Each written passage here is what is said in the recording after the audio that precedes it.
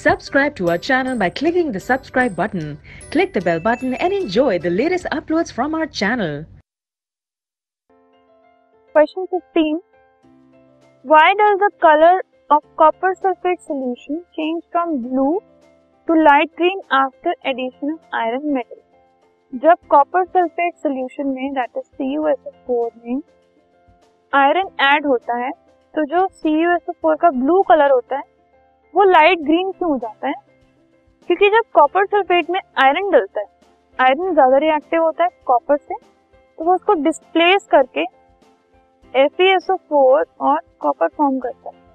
तो ये जो FeSO4 फॉर्म हो जाता है, this is light green in colour.